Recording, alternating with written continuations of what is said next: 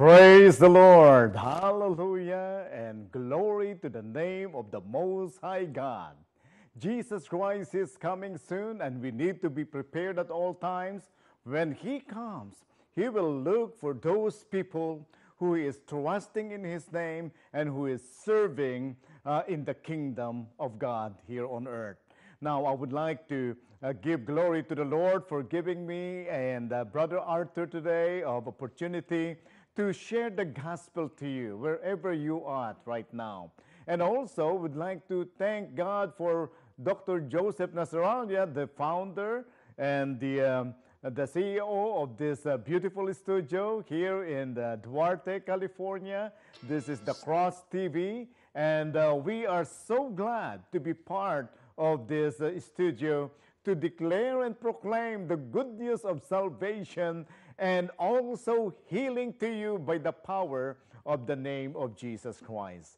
Now, this time, my brothers and sisters, I would like to share to you about the things that are happening today, and which is the current events today. It is totally and directly related to the scriptures and what we call them, the prophecy about the end times. Now, this time, my brother and sisters, I would like to request our brother Arthur to read to us the 2 Timothy chapter 3, verses 1 through 5. Go ahead, brother Arthur.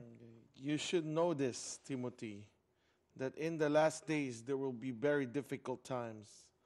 For people will love only themselves and their money.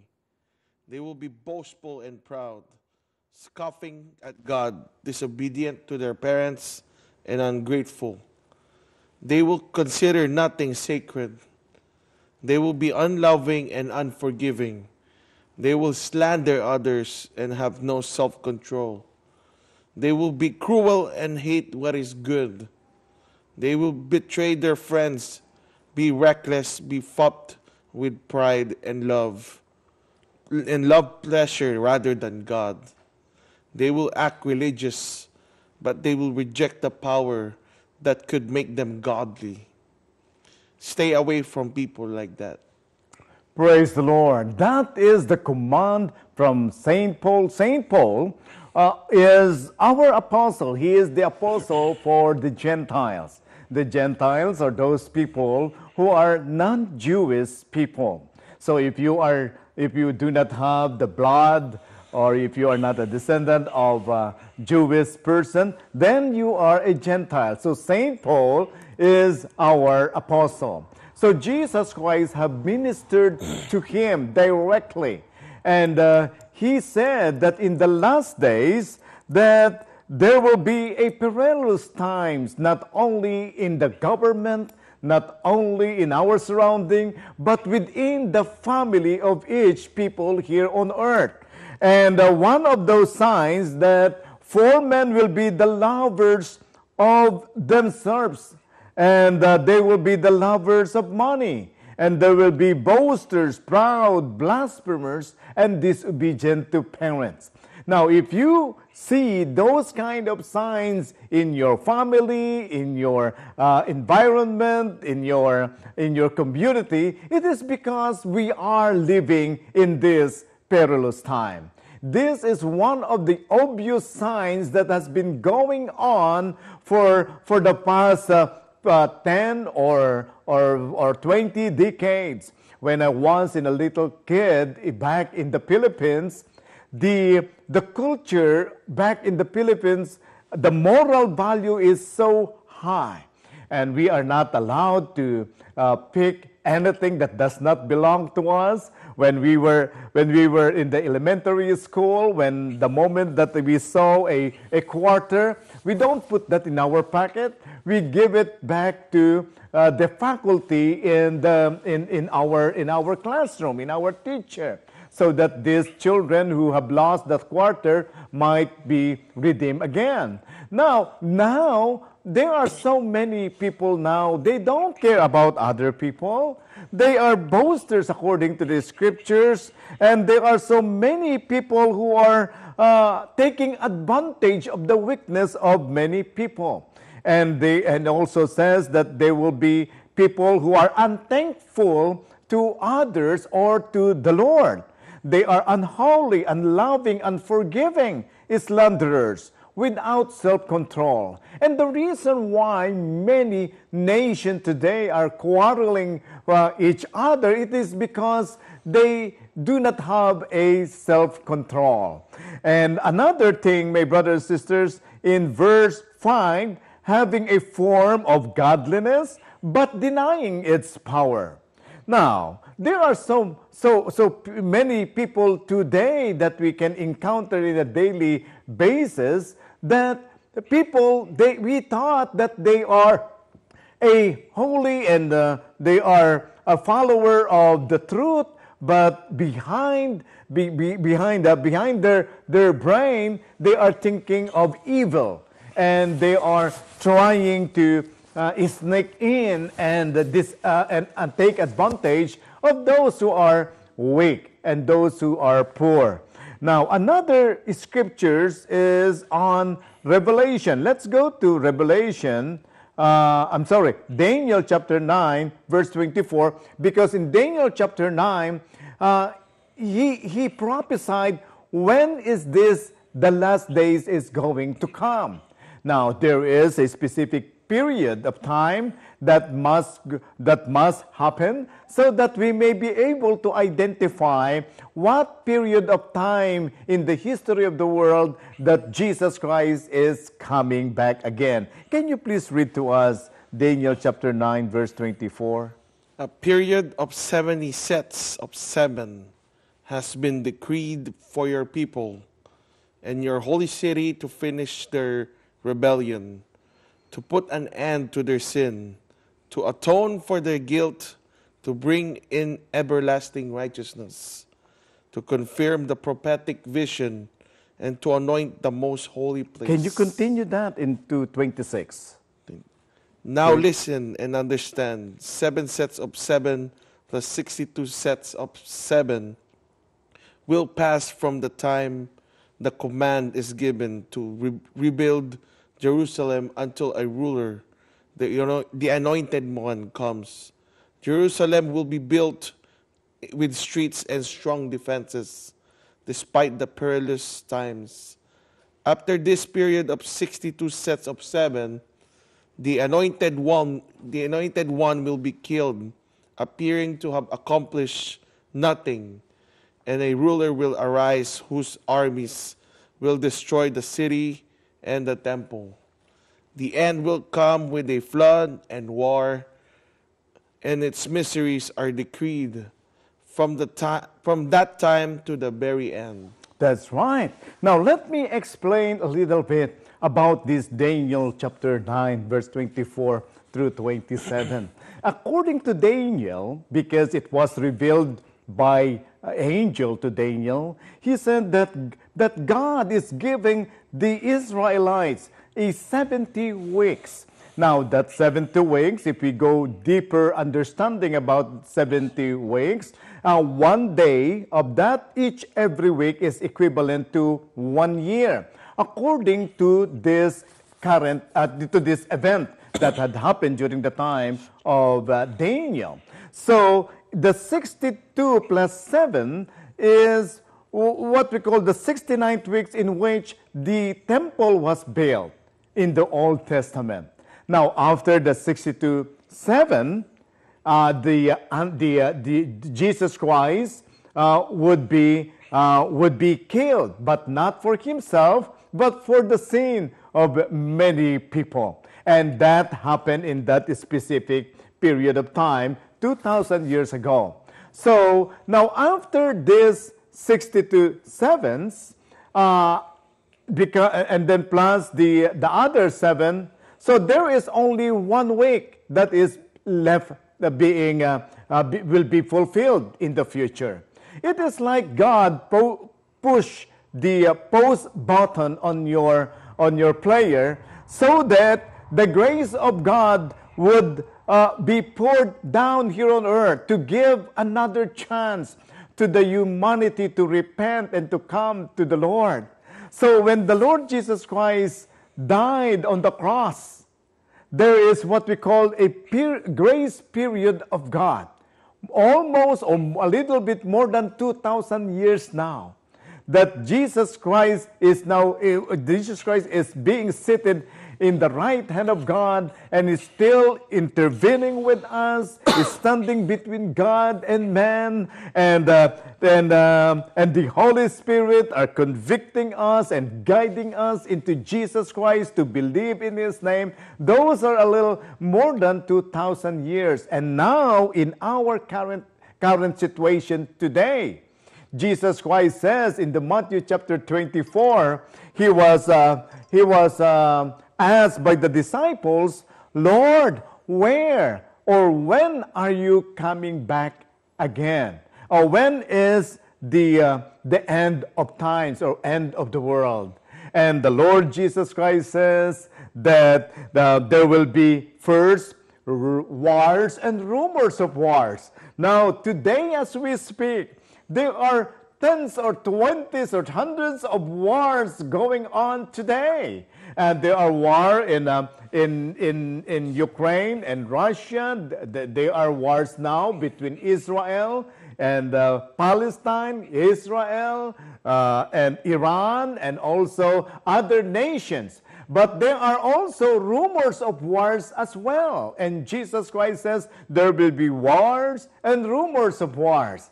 And before the Lord Jesus Christ comes back, there will be earthquakes that would be happening around the continent of this world. And we have heard a lot of earthquakes had happened just a year ago in 2023. There are many earthquakes in Turkey and also in China, in Japan, and other areas as well, that many buildings have collapsed and many people have died. It is because of these earthquakes. Now, Jesus Christ says also that there will be famine, and there are famine going on, and the magnitude of the famine, because people do not have enough food to eat. There are also people dying because of this famine. And not only that, after famine, there will be pestilence. And we know that COVID-19, that is the most popular plagues that had happened here on earth. Just recently, 2020, 2021, 2022, the COVID-19 has killed thousands, hundreds of thousands of people around the world.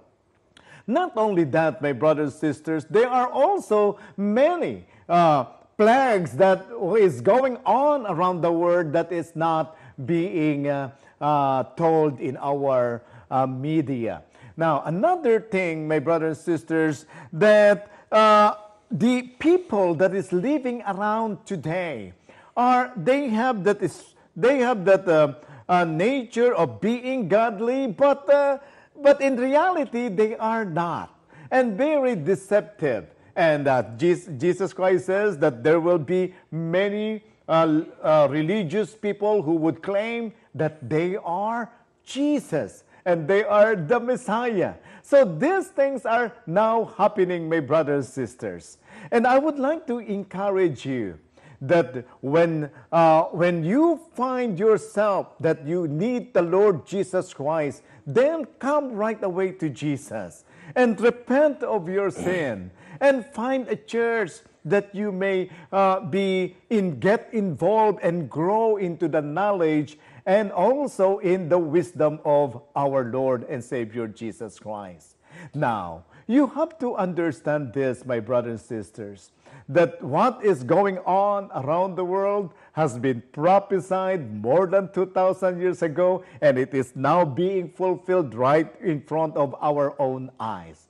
Now, one of the prophecy is mentioned in Daniel chapter 12, and I would like Brother Arthur to read to us Daniel chapter 12 verses. Let's start with verse 1 through verse 4.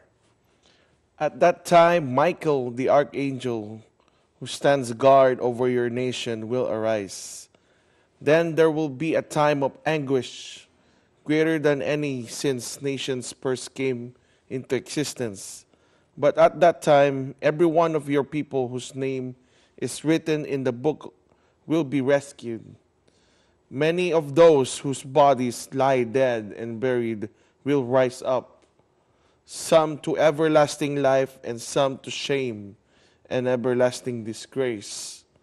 Those who are wise will shine as bright as the sky, and those who lead many to righteousness will shine like the stars forever. But you, Daniel, keep this prophecy a secret. Seal up the book until the time of the end, when many will rush here and there, and knowledge will increase. Praise the Lord. Now, according to the angel, angel, I think it is the angel Gabriel, that he told Daniel that in the last days, that there will be a explosion of knowledge and wisdom. And during back then, let's say back in the time of Daniel, the form of transportation is just a camel and a horses, and it is very slow compared to the cars that we have today.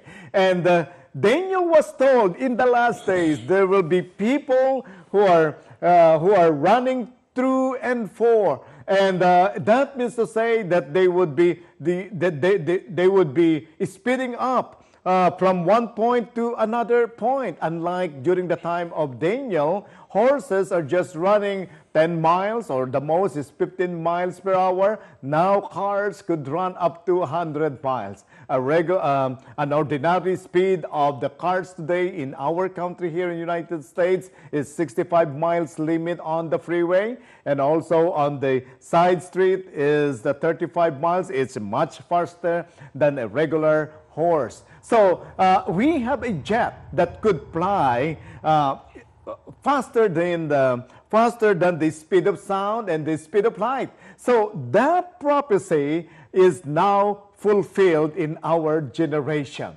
Is Jesus Christ coming back again? I'm sure he is. And he would be coming soon, and sooner than we think. Could be, he could come anytime, any moment. Now, listen, my brothers and sisters, according to Daniel, that on the time that the Lord Jesus Christ comes back again, there are many people who have sleep, that means to say who died in Christ. They would rise up, they would be resurrected to be glorified by the Lord himself. And they would be like stars in heaven. So we don't know exactly what it means, but I'm sure that you would be like a shining light to those people who are needing of salvation, because someday when the Lord Jesus Christ comes back, those who died in Christ will rise first, and those who are still alive will be caught up in the air, called the rapture of the church, and we will receive the glorified body. How does this glorified body looks like? It could be shining, right? It could be shining. Now you have to understand, my brothers and sisters, the glorified body is not exactly the same as the physical that we have today. Now, during the time of the resurrection of those who died in Christ, those spirit and soul, they would be given that glorified body, and that glorified body is no longer corruptible. And according to the scriptures, that this glorified body will be converted, or will be transformed from corruptible to incorruptible, and it will no longer experience any decay. Now, you have to also understand, my brothers and sisters, that this prophecy would happen with certainty, because Jesus Christ had said so, because the Bible had said so. Now, let's go back again to the timetable that I have introduced to you a little bit earlier. There is a 7 years tribulation, and before the 7 years tribulation, there is what we call the grace period. The grace period is where the Lord Jesus Christ given to us His Holy Spirit. And this Holy Spirit will remind us of the law and the instruction of God. And this law and the instruction of God is no longer written in stones, but now written in our own hearts. And our hearts now is the temple of the Holy Spirit of God. For those who receive Him as their Lord and personal Savior, the Holy Spirit will indwell in their bodies and would remind us of the Word of God. Now, that period is called grace period because we are no longer bound to obey those laws that Moses has implemented. There are two kinds of laws. There is a moral law, and also this is a ceremonial law. This ceremonial law is no longer effective in this time in this period of time, because Jesus Christ is the fulfillment of this ceremonial law. The moral law is still in effect today in our hearts, and that is written in our hearts: "Thou shalt not kill, thou shalt not lie, and thou shalt not covet of your neighbor's things." Those are moral law, and that is printed in our own hearts, and that is why we have this conviction. Now, in the grace period, we could just come to the Lord: "Lord, forgive me of my sin. And I admit that I am a sinner. I failed to fulfill your law in my life." And the Lord Jesus Christ has promised that those who receive Him, He gave them the eternal life, and they would not be punished, and they would be like children of God. By grace you have been saved through faith in Christ Jesus. After that grace period, there is what we call the 7 years tribulation. The 7 years tribulation is a dark period in which the Antichrist would appear and become a ruler over here on earth.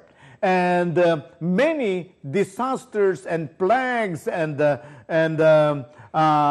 killing and all kinds of crimes would be happening in the period of 7 years. And then after 7 years, Jesus Christ will come back again to remove the power of the devil, to remove this throne of the Antichrist, and He will set up His millennial kingdom here on earth. And that is what we're going to study next Monday. And I would like you to stay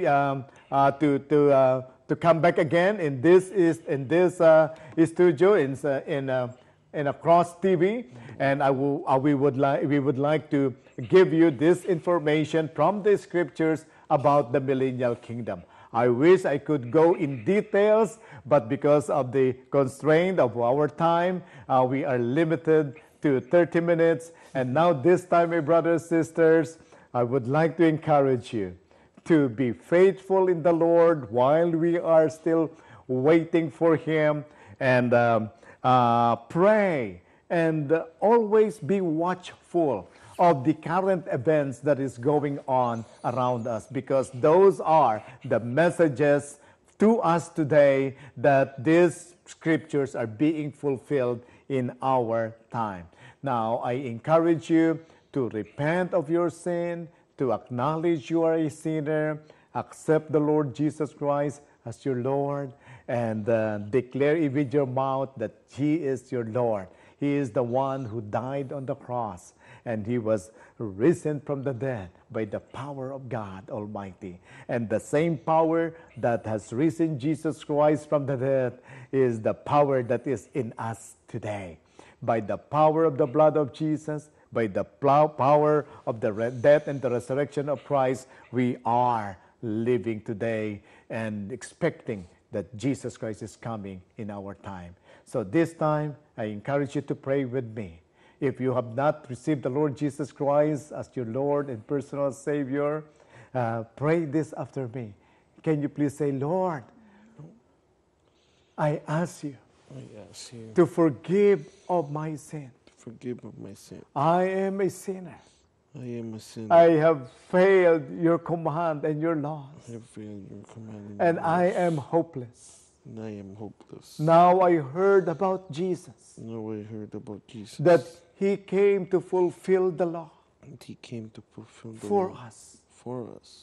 and he came to die on the And he cross came to die on the cross so that our sin will be washed away. so that our sin will be washed away. And he is the Lord of lords, And he is the Lord and he of is lords. the King of kings, He is the King who of is kings. coming back soon He's again. coming back soon again. Lord, forgive me, Lord, forgive me.